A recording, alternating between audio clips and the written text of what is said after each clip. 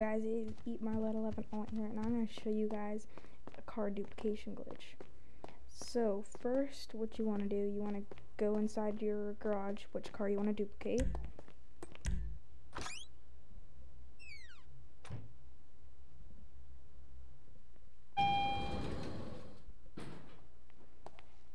Okay, so first what you want to do is you want to go to the car you want to duplicate. Trying to duplicate my Roosevelt.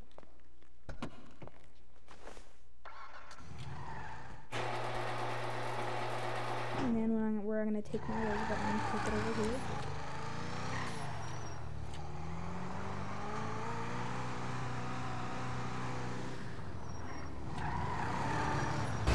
Daddy's gonna kill me! Insane!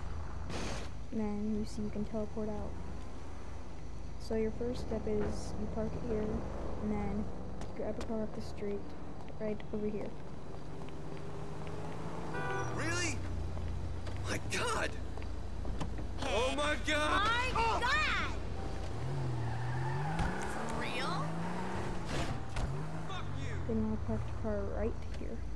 Get out, and make sure you have a job. So I'm gonna call Martin for a job. Hello, can I help? Absolutely, I will be in touch.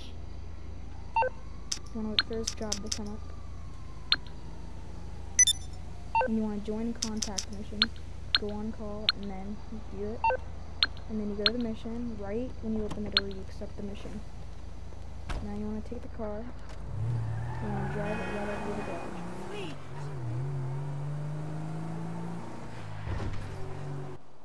Now you have to wait for the mission to start up. It depends how good your internet is. It'll go slow or it'll go fast.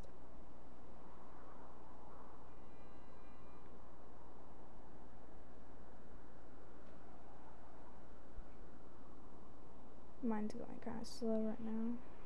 There we go. Now when you go inside the mission, you want to press circle, then spam X twice.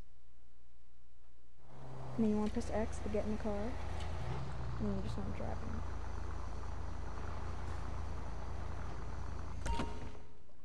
in. And then you want to walk out.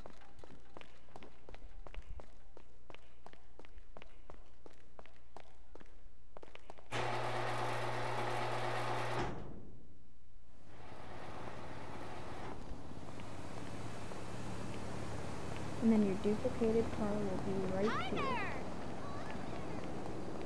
And then I'm going to drive into my garage and I'll show you that it's actually duplicated.